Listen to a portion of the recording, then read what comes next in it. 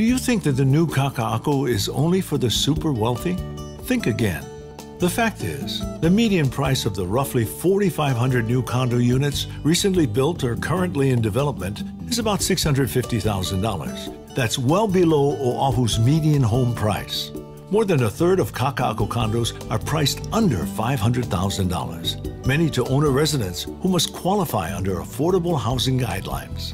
Many units are rentals targeted to local residents. Less than 30% are priced over $1 million. And the vast majority of purchases to date have been made by local residents.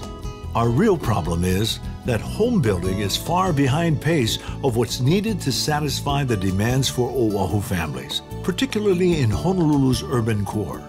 Oahu needs more housing, and we need it now.